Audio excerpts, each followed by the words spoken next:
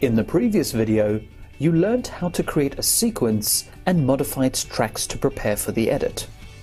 Let's start going through some of the generic editing techniques that you use every day. I have some media loaded into the source viewer and I want to edit it into the sequence. The sequence consists of a few shots already cut together. At this point, you have a few choices on how to perform the edit. To the right of the menu bar, you will see three icons.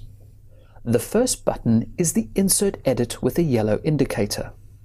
This will ripple the sequence from the point of the edit. I'll just undo the operation. You can use the Edit menu and choose Undo, or use the keyboard shortcut. The second button is the Overwrite Edit with the red indicator. This will overwrite any existing shots from the point of the edit. The third button in the row contains a whole bunch of additional editing functionality. The default operation is a Replace Edit, but expanding the drop-down menu shows that you can align edit, append, prepend, ripple replace, and fit to fill into the open sequence. An additional tool for preparing your edits is the thumbnail view for storyboard editing. Swipe to the right of the screen to bring up the overlay interface and choose the thumbnail display.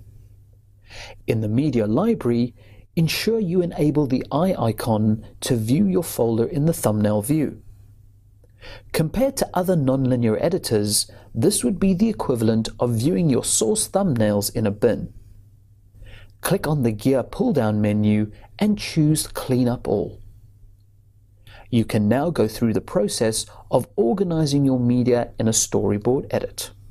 You can scrub the thumbnails, play the media, as well as mark them up for the edit. Once you have made your creative editorial choices, you select the first shot of the edit and then hold down Command and click on the rest of the shots in the correct order. You will notice that as you select the clips, they are also being selected in the media library. It doesn't matter where you select your clips, whether in the thumbnail view or in the media library. With all the clips selected, drag the selection down to the sequence. When you release the cursor, the edit will be created in the sequence. Swipe to the right of the screen and switch back to the source sequence view. I don't know if you noticed the indicators in the sequence when I dragged the clips into the edit. I'll undo what I just did and then I'll drag the edit in again. Dragging the clips from the media library, I'll hover them over video track 1. You can see the indicator on the left of the selection telling you which track of the sequence the selected clips will be edited into. When the selection is aligned with the track, the edit will be placed on the respective track. However, if the selection was placed above the existing tracks, a new track will be created and the selected clips will be edited onto the new track.